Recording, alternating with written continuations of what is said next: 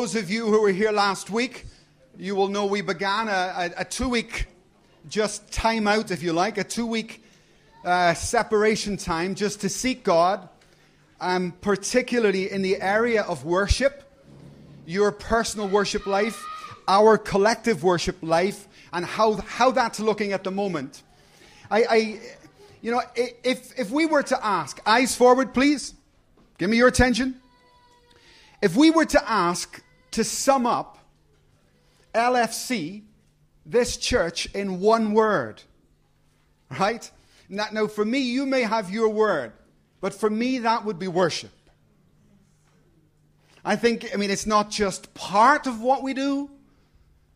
It's incredibly central. It's incredibly powerful. But don't we get over familiar? Don't we?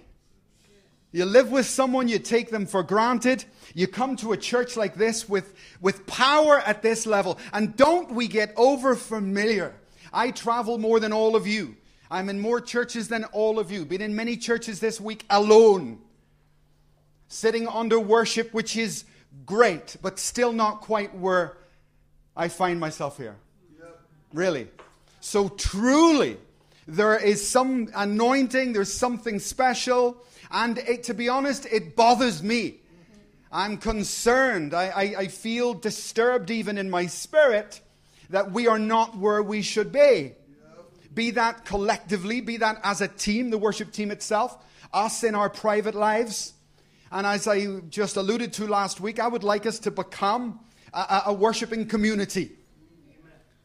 And that whatever happens here on Sunday is simply an overflow of whatever we have participated in our personal walk with God through the week. I thank God for LFC. I really do. I thank God for this church and the liberty. But one of my greatest concerns is these walls here. We cannot be limited, by these walls, right? We cannot see that. So last week, Pastor Furlan prayed for you and ministered to you. So let me continue that same concept. I mean, look at this platform here. This is what's 15 meters wide? 6 meters, not even that. 15 meters wide, 5 meters broad. See, for some of this worship team, that's the size of their world. That's as big as it gets. And for some people, that's as big as it's ever going to get. And the only thing that some believe in or believe for is a good Sunday. Do you understand? There's a big world. There's a big world outside these walls. And the giftings are given not just for this small little contained space. The giftings are given for all mankind. And this is what I see when I travel. You know, some places I go, how many ordained ministers here? 17? Some places I go, when I turn up, they haven't seen anybody since I was last there 6 months ago. Hey! And here we are, happy with a good Sunday. Well, I'm not happy with having a good... I'm happy with having a good Sunday. And I praise the Lord for a good Sunday, but I believe for more. Amen. And I want the team here to move through a transition period as we look to the future. We look to whatever it is God has out there. But I guarantee you, you will not hit that target unless you change. Okay? Nothing changes unless you change. Oh, but God spoke to me and He told me it doesn't matter. Many people hear from God, but they don't fulfill it. They don't fulfill it. God can speak, does speak. Job says that, right? But it never happens. It doesn't come to pass because they themselves do not meet the criteria. Many are called, but few fulfill it. Many hear, but few actually get through to become what God wants them to be. And LFC's, I won't go into detail, I haven't got time, but LFC's a very unusual bunch of people. I won't say weird, I'm tempted to, but I won't. So last week we were looking at the whole concept of worship as a family, as an individual, as a church, and for this team. And today, if I can just start with 101, if you like, start with basics. I think that's a good approach to take to anything, and build up from there. I thought, well, where should we start? I love doing foundations, you know. I hear people say, I don't want to. I'd be delighted to go to a class on repentance. Amen? Because it's interesting. You always find something you didn't know. You always see something you didn't see. So, as I was praying this week, where should we start as a church who have a heart for worship? I don't doubt that. But let's start today anyway by asking ourselves these questions. Who do we worship? Why do we worship him? What ways do we worship? And when should we worship? In one of my books, on the back cover, it's Planting Churches in the Last Days, I just give a little overview that if you read your Bible, you will see that the church is referred to as the church. All the way up until you get pretty much towards the book of Revelation, and you get to the end times, and then it's referred to as the bride. So something's happened. There's a change. And if you look back in history, churches, historically, the Dark Ages or whatever, a lot of the praise and worship was about God, but not personal. It was singing of his great deeds. Great is the Lord and mighty are his works. You know, the type of thing. Singing about him, the church. But as we get nearer the wedding feast, the marriage supper of the Lamb, it's becoming more personal. And now today, without hesitation, you find yourself singing to, not about, to him. Ministering unto God. And this is almost like an engagement period. And it's important that we're, mindful of the day and the time in which we live and enter in fully to the occasion we have here. What a time to live. What a time to be alive. What a blessing. Amen? To experience this, which is a personal relationship. The bridegroom is ready, and he's calling us as his church to throw off the cloak of the denominationalism, the church, and to become that living bride, which is a worshiping body. Wow. Fantastic. And I hope that we can grasp that, enter into that, become that. Become a living example of what that is. Who do we worship? Question number 1. I would consider myself a very reluctant convert. I did not want to get saved. I was quite happy in the world. Thank you very much. I'm staying here. And I've got these guys telling me you need to go to church and get down on your knees. You must be joking. But I had a very forceful, I obviously needed it, I had a very forceful evangelist who came to me, told me I was going to hell. I thought that's not a good deal for me. So I took some time out in my own mind, in my own life, and I began to seek after God. And I said, God, if there is a God, who is the who? Who is this who that they're talking about? So literally, as a person who was completely lost, I went on a philosophical journey, not a religious one, just trying to find, is there a God? And I know there's some people here this morning who don't know God. And that's okay. You may, like me, have intellectual arguments, which I did have. I just couldn't see how there could be a God. Who? What God? So I just began, for the first time in my life, to seriously sit down and consider, could there possibly be a God? Could there possibly be one? A real one? Because if there is, and if there is a heaven and a hell, I know which one of those two I'm going to, because I haven't got a clue who this guy is. And I just began from, an academic perspective, thinking about, for example, infinity. For space, see the space between my fingers? For that space to exist, there has to be space for that space to be in. And for that space to exist, there has to be space for that space. And for that space to, I see, infinity. That's scary. And then you've got eternity. For a second to exist, there has to be a minute. For a minute to exist, there has to be an hour. Then there has to be a year. So, just logically, God's given you a brain, so you can logically sit there and think, okay, I can accept that. Space, whoa, how does that work? Is infinite. God. It's beyond our ken, as they say in Glasgow. Beyond our ability to grasp it, but we know it's true. At the same time, we know that there's an eternity. Now, every created thing is in a situation of degradation. Everything that is created is actually going from bad to worse. The whole universe is falling apart, called atrophy. Therefore, we know that there was a creation point. There was a beginning point. There was a point when everything was new. But now it's degrading. And that brings us back to our creation, right? There must have been a moment, there must have been a time when things began. And then you think, well, what was before created things? And that's where you start to stumble into God, and that's where the revelation of Jesus Christ really, I don't care who you look at, all the false gods out there. There has been no religion, no cult, no faith on this planet that comes even close to Jesus Christ. There is nothing that has anything to compare with who he is, how he revealed himself, and still does today. Phenomenal. So as a lost person, not wanting salvation, I began to think about who this God could be, and philosophically began to realize that my objections led me to a conclusion that if there was ever a time when there was nothing at all, nothing, then what would there be now? Nothing. Nothing can only come from nothing.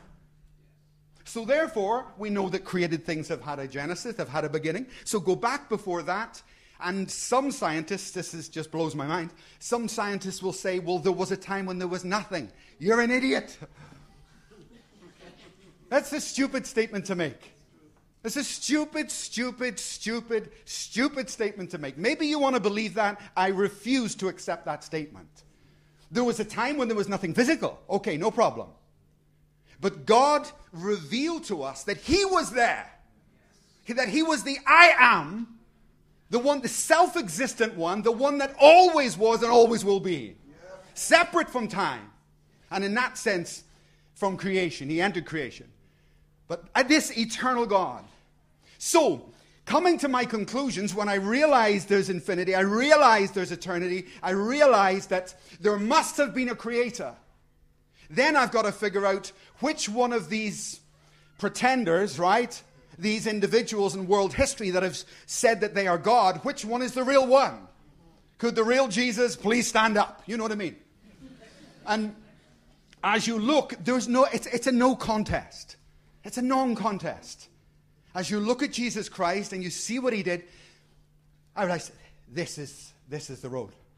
And I'm going to investigate this road. So I got a Bible and I began to read Scripture, began to look into who this God could be, and I saw that he said that I needed to repent of my sin. Some of you are lost here this morning. You don't need to stay that way. So I began to do in a very serious manner. I began to repent of every single sin I could think of in my mind. Everything in my life. I drastically, completely changed my life. Yeah. Everybody was amazed. And I'm still not saved. I was just repenting. Remember? Repent, believe, be baptized, receive. I was still not saved. I was just going through the whole process of coming to the Lord. And it took there were things I had to do. I had to change certain things, and I did.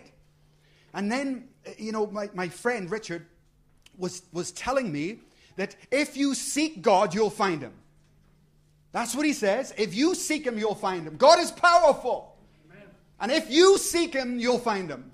And I remember him saying that, and I remember thinking to myself, I am going to seek him. Yep. That's what I'm going to do. I'm going to seek him. So he says, if I seek him, I'll find him. I'm going to seek him. So I started going to a local Catholic church, which was all I knew. Close to me. It used to open at 7:15. I was standing outside the door. Yeah.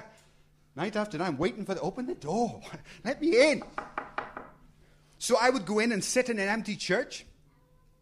And really, it's a question of I don't know who. I don't know you. I don't know this God. Who? Worship? Nowhere near worship. I don't even know who he is. But I'm scared. I'm scared because of what I see. I'm scared because of what I begin to understand. So I've repented, but we're still not quite there yet. And recently I was up in Strathclyde University teaching there to a new batch of students that had arrived in the UK. And I got a lamp, a light bulb on a lead, and I had a living light bulb that was live, that was lit up. And I held the light bulb and I said, imagine you say to me that you don't believe in electric, right? And you say, I don't believe in electric, I don't believe in electric. So I took the bulb out and I said, stick your finger in there. You'll soon believe in electric, my friend. Yeah? You're going to get one shock. And that's how I perceived God. I thought, if he's there, and if I start to seek, boom, right? If he's there, and if this whole story is true, I am going to genuinely seek. Guess what happened when I saw it? Born again. That's right. Took me 2.5 weeks, actually, going to that church each night, continuously repenting, continuously changing things, reconstructing my life, and ended up being gloriously born again on a Thursday evening. Praise the Lord. Amen. And any of you who are not saved, I would say the same thing to you. Maybe you don't want to do it here in a public place. Fine. But go home, take the advice of Jesus. Go home, close the door, and in secret, your Father sees in secret, reach out for God and watch, you'll get power. You will. Now you must be sincere. You must be sincere. And you must seek him until you find him, not turning back. And Jesus has given a promise there. Anyone who seeks me will find me. If you want it, you can have it. The trouble is you don't want it, right? The world doesn't want it. So who do we worship? We worship Yahweh, Jehovah, the God of Scripture. God the Father, God the Son, and God the Holy Ghost. That's who I worship. That's who found me. That's who I found, whatever you want to say. It's the true God. It's the only God. That's who we worship. Don't lose your awe of him. Amen? Don't lose your awe of him. Why do we worship him? Because it's dangerous not to. You worship something. Every person on this planet worships something. Every day of their lives. In fact, Scripture gives you many things. This is not an exhaustive list. In the book of Revelation, it says when Jesus returns, people will refuse to stop worshiping demons. What's that all about? But people worship created things. Their houses. Their cars. Money. Things. God, how pathetic is that? What a cheapskate. Talk about being ripped off. Things. What are things? I call it the tyranny of things. Because I lost all things. And I know what things are. You need to put those things in their place. They are robbers. Things are robbers. Don't have it. What do people worship? You tell about what they talk about. You sit with some people, all they want to talk about is money. Right? They want to talk about things. I want to talk about Jesus, huh? Talk about Jesus. It's kind of scary. You can learn a lot from people listening to what they talk about. People worship statues, different parts of the world, worship the moon. Or the biggie, really, is they end up worshiping people. Romans chapter 1, 2, 3, right? Paul goes into this. They have turned aside from the living God, giving up their bodies for male with male, female with female, right? And they have entered into relationships, and people become something that other people worship. When some person is greater than God in your life, you're worshiping, my friend. You are worshiping. Oh, yes, you are. That's the word for it. They have become an idol. They have taken the place of God in your heart. Yeah. Don't worship people. Don't worship demons, heavens above. But for me, knowing you as I do, I think one of the biggest obstacles we face as a church, or you may face, is your whole concept of God, your perception of him, what he is like. And it's scary for me because as I sit with people maybe in counseling and I talk with them, when people start to tell you how they see God, I sit sometimes and I'm flabbergasted. I'm thinking, wow, well, that's wrong, that's wrong, that's wrong, that's wrong. Man, you are completely wrong. No wonder you can't worship. Because the God that you just described to me, I couldn't worship that God. It doesn't make any sense. Where did you get that stuff from? Religion? What? Legalism? What? Where did you get it? But it's not God. It's not the real God. It's not the God of the Bible. And so I repeat, for me, I think some of you are stuck on your theology. You're stuck on your perception of who he is. And we need to clear that up. We need to get that right. We need to get back to, basics. Scripture 101 again. Who is this God and how do I find him? Now, you guys know me well enough by now. I'm a Bible guy, correct? Could have been a bit louder than that. I'm a Bible guy. I am 100% not shift me from that. I need to remind you of that because I'm about to say something. I am absolutely a Bible guy. However, a slight problem because some modern churches become Bible focused. Oh, it's a good word today. Got a good word today. And they're happy with that. Well, you may be happy with that. How's he? And if you follow Israel, they didn't so much revolve around the word. They revolved around the presence of God. That's what the tabernacle was. And that's the purpose of this team here, by the way. To bring us to that place. To bring you to that place. To live in that place. And I fear that if I am a word-centered person. It's been the bedrock of my life. But I don't worship Scripture. Hello. We do not worship Scripture. And if I find myself deviating from that, I need to be, as Jesus Christ, full of grace and truth, amen, but walking in that spirit, maintaining that spirit, and not being academically stimulated by a word, if you know what I mean. Because many cultures are. They really are. And that drives me nuts. So by all means, the Scripture will always remain at the center of my life. But where's the presence of God? Where is the presence of God? And if I can just carry on in my relationship with God, knowing that his presence is not there, I've become religious. Right? If he's absent, and I don't even care, how does that make him feel? Oh, Jesus be the center of my life. Amen.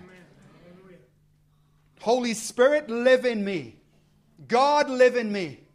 Let me know you. Let me not take you for granted. Now, I'm going to say a couple of things that may shock you, but you need to let me finish, okay? Agreed?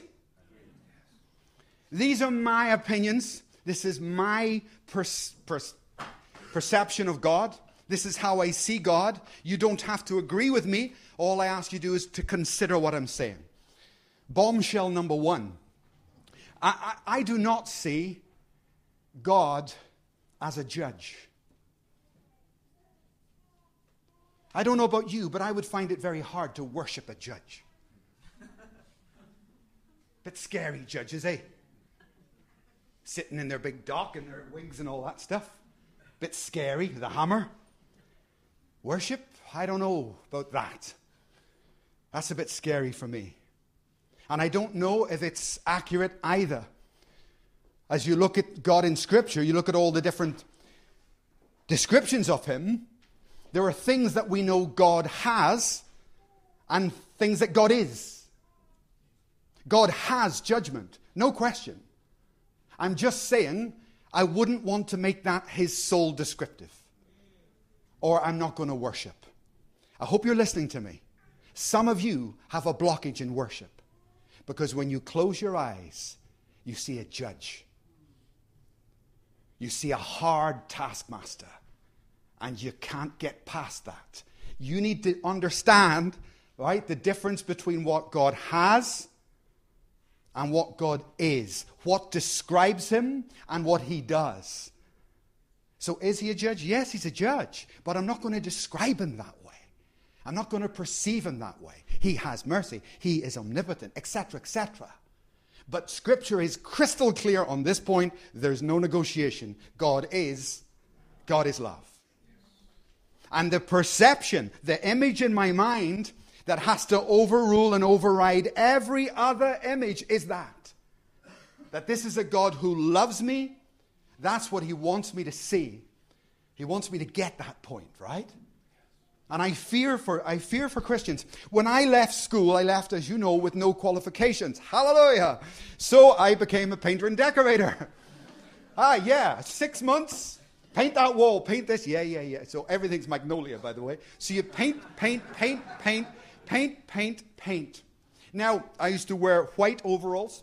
So if you saw me out in Camden with white overalls on, painting a wall, I would hope that you would think that's a bit odd. Right? Or if someone said to you, do you know Mike? And you said yes, well, describe him to me. He's a painter. I hope you wouldn't say that. Would you? No, I'm not a painter. Now, I did do painting. I did it, but I did it for a short time. But it doesn't define me. It would be gross error to let it define me. And I'm not, you see, people criticize me for this perspective. I had one guy, he's dead now, but he chased me for years on this point. And in the end, before he died, he changed his mind. Praise the Lord. What this guy used to say to me, I said, I know God has judgment, but I refuse to see him. That's not going to be my image. I'm going to see him as love. And I'm going to accept that he, in some ways, according to Ezekiel, reluctantly judges, right? Take a look at this. That guy used to say to me, you're refusing to recognize the wrath and the anger and all that of God. That's your problem. And I used to say to him, no, you, my friend, are stuck in a little moment of time. That's your problem. You need to get a grip on the eternal God. That's your problem. You're stuck with life and sin, and you can't worship a God like that. Look, in eternity past, what relevance is judgment? It's of no interest. So we've got a loving God going back in history. But then we had the advent of Adam and mankind, so of course we have time and judgment, and then judgment is going to finish one day. It says that. I'll come to it in a moment. And then we enter into eternity when judgment is past. Do you understand? So to get this as my main concept of God, I've just killed my worship. And maybe I don't even know why. And throughout Scripture, God tries to deal with this multiple times to get us to see him as he is. Unfortunately, the projector is down, but could you put the Scriptures up, Ray? The first Scriptures. There's multiple times in Scripture when God leads us through. I need you to see this. The first one is in John chapter... Ray, could you get in the driving seat there, please? Thank you. I'm going to read to you from John chapter 5, verse 22. Listen to this. For the Father judges no one. See that? Now, answer me this question. Did you see the Father as a judge? Probably yes. Probably yes. But look at this. For the Father judges no one. God's trying to tell you something. John chapter 12, verse 48. Whoever rejects me and refuses to accept my teachings has one who judges him, the very word that I spoke. Have your Bible. Thank you. Praise the Lord. You remember a few weeks ago, I wanted you to see the difference between what Jesus is saying here. It's like a judge who's getting into the dock. He obeys the law, right? He lives by the law. The judge may be a very kind person. And the judge will stand there and say, you know, man, woman, this book, the law of this land will judge you. Are you with me? So I want you to understand what Jesus is saying. It's not my heart, but the word will be upheld. It's not my heart to judge you. It's not the Father's heart to judge you. But judgment will happen. Amen. Amen. And that last one there, I think it's at the bottom of that slide, right? Did it go to, Isaiah. Look at this. For the Lord will rise up as at Mount Perazim, and he will be angry in the valley of Gibeon, that he may do his work, his awesome work, and bring his act to pass. Look at that. His unusual, strange act. What's this? This is talking about judgment. And Isaiah is describing God on the day of judgment, and he says he's being not outside of character, but it's a strange way for him to be. It's a foreign task for him to perform, but he will perform it. Are you following me? Yes. So for me, we're talking about worship. We want to advance ourselves in worship. We want to move into a deeper place. That is only going to happen when my perception of God is corrected, is perfected, is improved. Amen. Amen. And I do believe, even from my background, there are many things that have left me from a Catholic background with a wonky view of him that has to be changed. And I pray that God help us do that. Who do I worship? The one true God, that's who. Why do we worship? Because he first loved us. It's instinctive. He paid my debt. He paid the price for my sin. 5:30 this morning, I walked into a coffee shop, and as I just walked in the door, I noticed this homeless guy. It was freezing. He looked cold. He looked destitute. And, I just turned to him and I said, do you want anything? Do you want to get anything? You want food? Do you want, coffee? What? And he started following me in. He was insecure. And I got him to the counter and he said, I'll have a cup of tea. And he got a cup of tea. The restaurant was empty. And I went and sat in my usual place. He got his tea. And I just noticed him linger. And linger. And then eventually he just came over and sidled up beside me. Yeah. And it was like, thank you. Not for the coffee. It was, thank you that you know I exist. Huh? So I am a human being. So I'm actually here. Thank you. And I could sense the gratitude. Just the gratitude of someone who's got nothing to have someone who recognizes them. Listen, friends. You were nothing. Okay, let's get that clear. You were nothing. You had no friend. You had nothing. And Jesus took your debt. Jesus paid your bill. Whilst we were still sinners, Christ died for me. Now, if that doesn't bring worship out of you, God help you. It needs to. Amen? Amen. Amen. We worship him because before we lifted a finger, before we did anything, God loved us and sent his son to die for us. Jesus endured that. God help us. Give us a fresh revelation of that, God. Who do we worship? The one true God. Why do we worship? Because he first loved us. With what do we worship? This is such a controversial thing. And again, I hope I don't intentionally be controversial, but in order to break new paradigms, I need you to see certain things. I notice on Sunday that some of you lift your hands and some of you do not. Some people even fold their arms, right? It is very important. What way do we worship? Do we sing? Do we shout? Do we clap our hands? What do we do? Everybody here needs to get a grip on the fact that it is critical for you to enter into some physical actions in worship. Can you say amen? Amen. Physical actions in worship are not what they seem. This is my opinion. They are not what they seem. And some of you have been stuck in life and you don't know why. You have been praying and asking God, and you pray and you pray and you pray and you don't get that answer. Because some things don't get answered without a physical action. Remember, they couldn't drive out the demon, and Jesus said, this one only comes out with prayer and fasting. An action, an additional action. Remember Moses? When Moses was on the mountaintop, remember? It wasn't the prayer that broke. It wasn't the prayer that won the day. It was the physical action. Right? It was the fact that his hands had to remain up.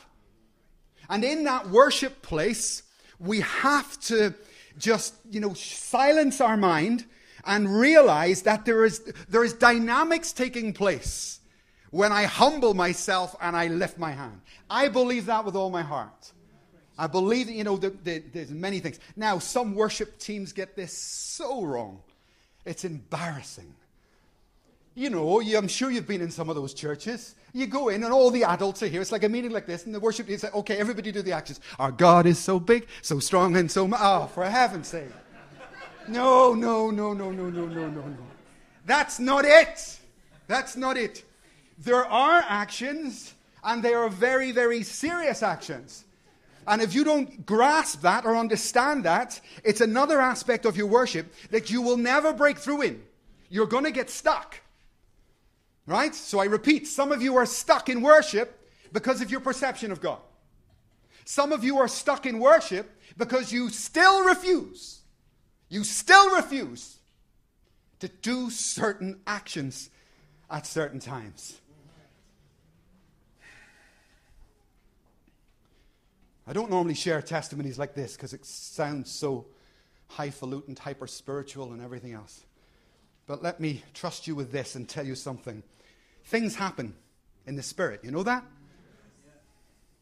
So I got off a plane with Rick Seward. I landed into a city. And I walked into a very large meeting. It was a church I used to pastor. It was a very big building, and there was gazillions of people in there. I didn't know. He didn't know. We just walked into an event. So I walked into the event, and I didn't know who the speaker was, but man alive was my spirit bothered. You know, who's that comedian? Do I look bothered? I was really bothered. I was totally bothered. So I went into this room at the front, little prayer room. I built it many years earlier. I went into that little prayer room, and you know what I did? There's something wrong. There's something wrong in this building. There's something wrong in this church. Something's not right. It's packed, but there's something wrong. And I can discern, I can feel it. So I went into that little room, and Jeanette was with me, and I said, shh, shh, shh, shh. And I just lifted my hands before God. And I tell you, folks, God took me. And I found myself, I was aware that I was on a mountain. And I began to pray and intercede and pull down strongholds. It was amazing. And from my spirit, tongues, rivers of tongues flowed out.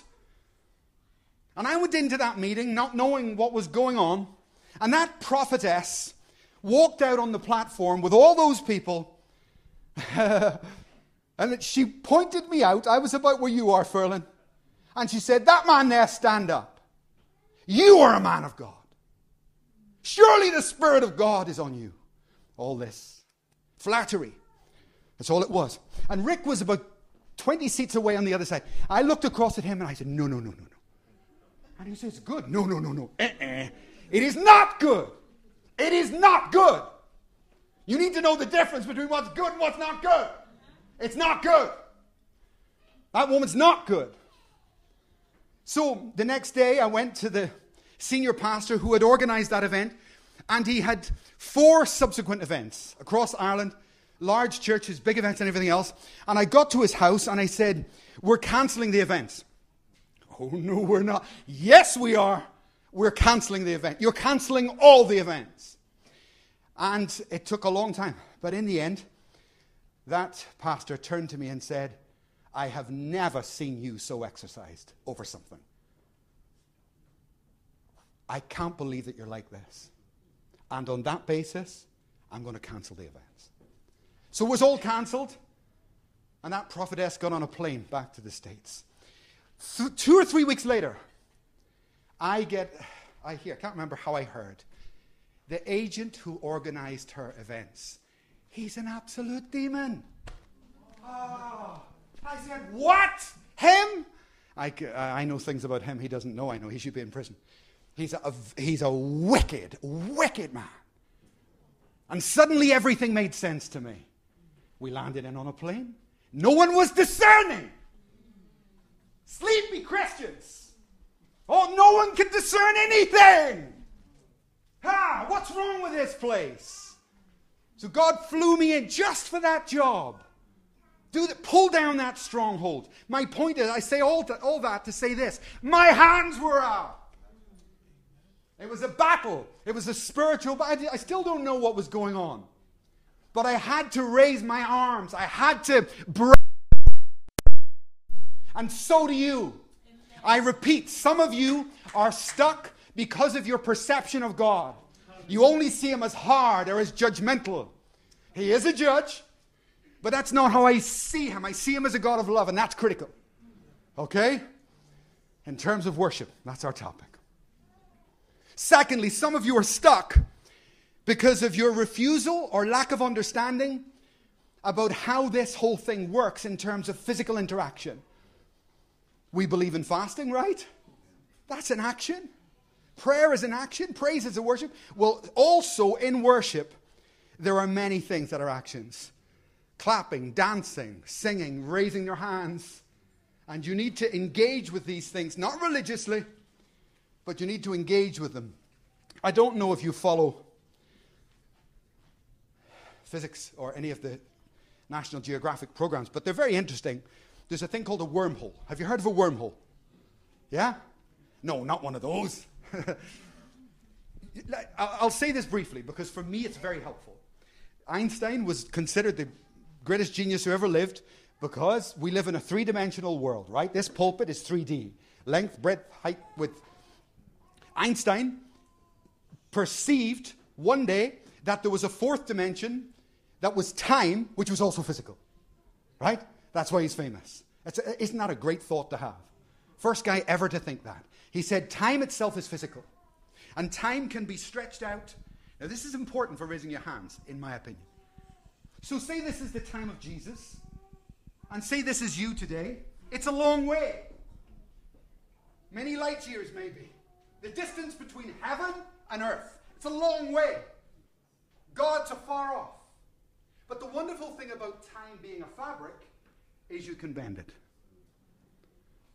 And if I take 20,000 years ago, or I take heaven, what happens when it's called a wormhole. I can actually, instead of traveling 10,000 million light years, which takes 10,000 years, in the bending of space and time, you get what's called a wormhole. Did you get that? You pass through from one place to another in a split second. And for me, this is what, when Jesus walked through the wall, remember? He was moving in dimensionality. He's not subject to a 3D world. And don't let your logic limit you. What good is this? Don't worry about it. The rock concerts know all about it. They do their satanic signs, don't they? Yeah. All over the world, they've got their hands up. Christians, rock concert. Come on, guys. It's the same thing. It's still worship. We all worship. But what do we worship? Could I have the slide up there, Ray, please? The next one. The very first picture. Very, very first picture was a rooftop. That's it. I took this picture on Monday night. This was a worship event in London on the Embankment. Some friends of mine organized it and they said, would I come and pray?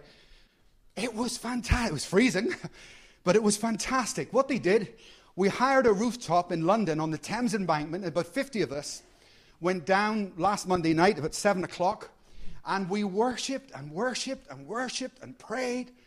It was awesome. But I did notice that every hand was down. It was cold. They had their hands in their pockets. But I did notice that the hands were down. And at a certain point, we were breaking through in worship. And at a certain point, I took my hands, I raised my hands. Folks, do you know what? It was like an electric shock. It was just, whoa. I thought, goodness me, we have broken through on this roof. So, this is what I did. I'll just tell you the truth. I'm going to try that again. So I did it again, and I got the same thing. I thought, God can see us. God is hearing us. It was exciting.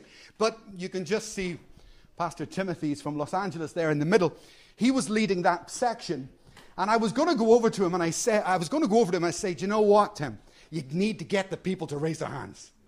Because there's power here. But I didn't need to. As I had that thought, that's exactly what he did. And that's when I took that shot. They lifted their hands and interacted in the spirit realm. Amen. Some of you are stuck because of your perception of God being wonky or not seeing the eternal God. He doesn't want that. Get a holistic view of him. Some of you are stuck because of refusal to engage in worship or in prayer in ways that maybe you're not familiar with, and you need to break that. And the last question was, when do we worship? I'll tell you when you worship, folks. Yes, we worship here from 11 to 11:40, but isn't that the minimal? Yes. And doesn't worship take place every day with the choices that I make? with the decisions that I make? Isn't that my worship? When the people in your workplace are doing wrong and you do right, isn't that worship? When do we worship? We worship every day. We worship every day. With every choice, with every decision, God most certainly sees that as worship. I was in Glasgow for one night this week, and it turned out to quite an experience. I couldn't get a hotel room. I ended up in a dreadful place, actually, which I would never stay, but I had nowhere to go. And I was looking out over the city. I thought, I'm not staying here for the evening. I'll go to a meeting. I'll go out to one of the churches, and I know them all. So I rang up the first big church, which was about 600 members. I know the pastor well. So I rang the reception, and I said to them, this was Tuesday night. I said, what time does your meeting start? And the reception said, what? What time does the meeting start? I saw on the website, it said it's like 6 or 7. I just wanted to know what building, what time. Oh, no, that's an old page. We don't have any meetings. I was just looking to worship. No. No, you'll have to come back between 11 and 11:40 on Sunday. I thought, okay, it's all right. So there's another big church, actually about 20-minute walk from my hotel. So I went over there. It was daytime. I went into reception. Many hundreds of people in this church. I said, hiya, what time's the meeting tonight? Meeting? There is no meeting. Who said there was a meeting? I just thought maybe Christians might worship God. No? Okay. So I rang the third. Same response. That's 3 major churches. Now I'm up to thousands of people. And no. Are you with me? And I went back to my hotel, and I remember looking out over the city, and I thought, I wonder how God sees this city tonight. Because that was a bit of an eye-opener for me. I would have thought that the Christians would have organized themselves. Thank God for Steve Uppel.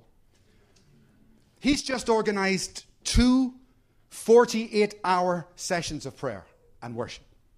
2. I think it's Tuesday and Thursday. So 2 nights a week. There's 24/7, 48 hours of prayer going on. They've built a room upstairs. Isn't that good? Isn't that good? God deserves that, doesn't he? Not 40 minutes on Sunday. God deserves continual worship. And for that to happen, I don't want to pick on the worship team, but I'm going to pick on the worship team. Praise the Lord. Because this is your moment. This is your time to grow, and I don't want you to miss it.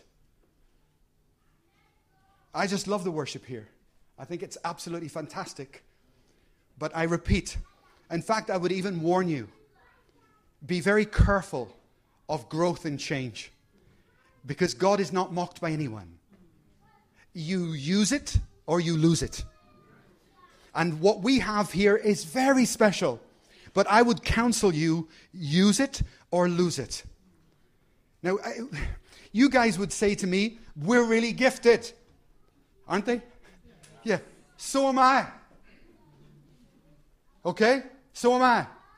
So I know you're gifted. It actually doesn't mean much, to be honest with you. It doesn't mean much. And it doesn't mean that you can achieve much. I repeat, is this the limit of our worship ministry? Is that the limit? The world's the limit. And I want the team, I want all of you, listen to me. Musicians, singers, leaders, listen to me. I could almost prophesy right now, you know. I've done many things in my life. And I thank God for it as I look back over the years. Phenomenal things have happened. And I'm not going to prophesy. I say not the Lord. Let me safeguard myself. I say not the Lord to you, team, if you would just do a little bit more. Just a little bit more. Do you pray? Do you pray? Pray more. Do you fast? Fast a little bit more. Do you seek God for prophetic songs, Sabrina? Seek Him more. Just do more. You're not doing enough. That's my theory. You're not doing enough. And let me not just the worship team, but everybody here, because there's some really anointed people in this place. Are you listening to me today? Do more. Just a little bit more, and you will be shocked at what God... I need an explanation why we're not impacting the world with our worship. I need an explanation. Because it doesn't make sense to me at all. I believe we can do that, don't you? Yes. Oh, yes, we can. But you're going to have to do more. Jesus. Just a little more, and you can see dramatic changes. I did TV for 3 years and produced 8 books. And one guy, in fact, more than one guy, several people over the years, pastors say, "Can I talk to you?" I sit down with them and they say, "For years I've been meaning to do something. For years I believe God had wanted me to do radio or write a book or go on TV. How come you did that so many times? How come you achieved that?" And what I would say to those pastors, "Okay, what was your last series?" And the guy would say, "I did healing." "How many parts?" 8 parts. "Right, where is it?" "It's at home somewhere." But if you had taken the same series and just did a little bit more, oh yeah, just another few hours a week, another little bit of research, you watch the difference. Are you following me? Yes. So that's what I've done. Yes, I do probably do more work than other pastors. Maybe triple, quadruple, I don't know. A lot more. And let me explain. Many years ago, God spoke to me about what's love got to do with it. Remember? I worked hard on that. No one can see me. I did my research. I did all that. And I know we did a TV program and everything else. That went out in half the world, and it's fantastic. But just these guys here. I just finished a meeting with these guys. Impact Magazine. This magazine's published in 53 countries. So I just had a meeting with the deputy editor. And he said to me, "Would you give us the book, What's Love Got to Do with It? And we will serialize it throughout 2018 in 53 countries." Jesus. Hallelujah. Now, listen to me. Many of you have giftings, but you need to do more. Are you following me? Just a little bit more, and you will see what God will do with that. Right? It is worth the effort. As I look back, what was the difference in you and all the other guys we worked with? Just that tiny little bit extra. So believe in yourselves, folks. Believe in yourself. But you're going to have to do the work. It's not automatic. It's not automatic. What God is attempting to achieve in us is not automatic.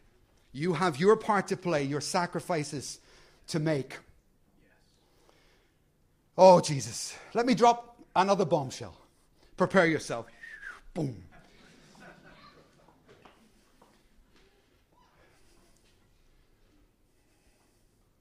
I don't believe that God is seeking to be worshipped. Wow. I don't believe that God is seeking to be worshipped. Just let that sink in a minute. I mean, when I got saved and they said you had to worship God, you had to do all this and bow down, I thought, this God must be an egotistical maniac. Right? I couldn't figure it out. I thought, well, what's going on? Why would someone want that? There's something not right there. I'm missing something. Something's wrong. 1 Corinthians where it describes love, right? Love is not self-seeking. It would be self-seeking, wouldn't it? And God is love. So something's not making sense. If God is love, and we get the description in 1 Corinthians that it's not self-focused, it's not self-seeking, it's always outward, then how does worship even exist? And if I don't get that part right, how can I worship? I'm still missing something. Some of you are stuck on different points, and some of you are definitely stuck on this point. God doesn't so much seek worship, because that's not in his nature. He's humble and meek. But what he does seek is worshipers. And there's a subtle difference in there. He seeks worshipers. Why? Well, sorry folks, but you are beaten, battered, bruised, sinful. You're a human being. And inside, from his position, this glorious God sees you in a beaten state, in a sad and sorry state. And you know the answer for you? Worship. And so when he calls you to worship, it's not a megalomaniac. It's not an egotistical God. It's a God who sees you, that when you look at him, because that's what worship is, when you look at him, you'll be changed. And the heart of God in calling us to worship is returning unto you, healing you. Amen. I can worship a God like that. Amen? I can worship a God like that. He is not self-seeking. He understands me. He sees me. Could I have the last slides up, please, Ray? The scripture at the end. In fact, let me just do these. I'll read through the comic strips. You remember this. I love this. Because it's my perception of God, and it's the perception of God I want you to leave with today. When the world started, man and God were really good friends, and nothing got in the way of their relationship. Next. Now, just go back one, Ray, please. See God's face? See God's face? He's a happy God. Next slide. But one day, man decided he couldn't care less. And without thinking, he threw something into the relationship. Now look at God's face. God wants his man back. That's you, folks. That's me. God wants his man back. Next slide. And before long, the friendship was broken because the rubbish was cluttered up and they weren't on speaking terms. Now look at God's face. God's sad and man is sad. Next slide. So God became man. Cleared up the sin. Next slide. But they were so angry they killed him. They didn't understand what was happening. Last slide. And that's the face of God I want you to remember. A God who forgives. A God who doesn't hold bitterness. Who doesn't hold the grievances. But is actually a happy God. Was it Richard Roberts preached that famous sermon in the 1500s? Sinners in the hands of an angry God. Have you heard of that? I want to do another one called Sinners in the Hands of a Happy God. See that person there? That's you. That's you. An interaction with God we call worship. And through worship, you're healed. Through worship, your pain is removed. Scripture says this: when we look upon him, we become like him.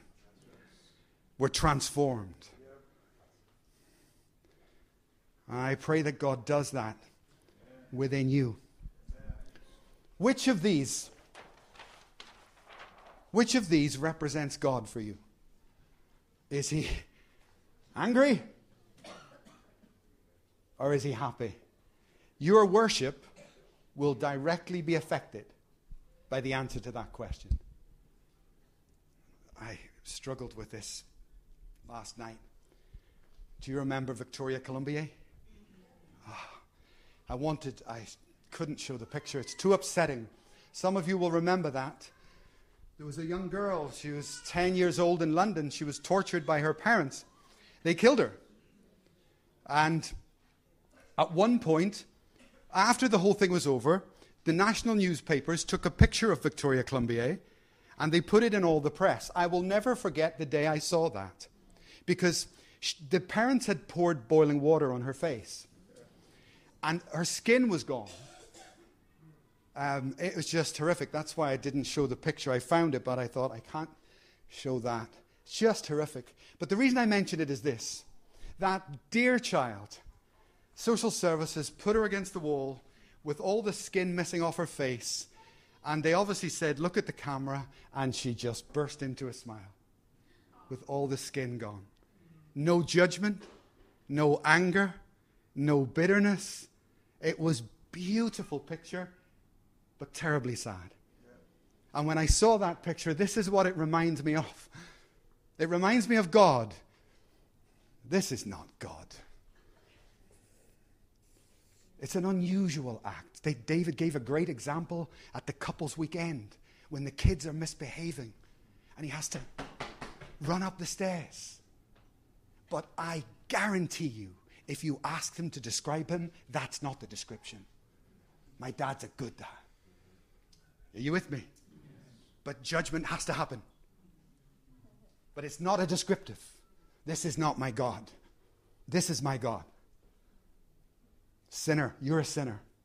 And you're in the hand. Unfortunately, he was also scarred. But still smiles. Doesn't hold the bitterness. Doesn't hold the anger. The anger that was in the heart of God was exhausted on Jesus Christ. Every last drop of it. And some people only see God as angry. You're wrong. You are completely wrong. In the book of Isaiah, it says he poured out his anger on the Son, right? Poured it out on Jesus. So when he looks at you, he forgives you and just wants to restore you. Amen? Amen. Jesus. Hallelujah. I mentioned rock concerts earlier, right? You go to a rock concert and the band get up there and everybody's raised their hands, don't they? And you enjoy it. And you go home. But you never met the band. And on Sunday, we come here and we enjoy it. But do you meet the Lord? Do you ever go backstage and meet the Lord face to face? This one, the real God, the good God. One thing is for sure, he is worthy of worship. And whatever blockage is in my head, I need to get rid of it. We're going to do exactly that. Our time is gone. We're going to end a little bit differently today. I want the worship team to sing 2 songs for us, but I don't want you to leave out of respect for God. And in this little moment, as we conclude today, I want you to consider yourself backstage. And consider yourself in a one-to-one with God. And if anything in your mind, like in mine, has been a misconception of a hard God, ask God to take it away. And that you would see him as he is. See him as he really is. Have the worship team, please. Hallelujah.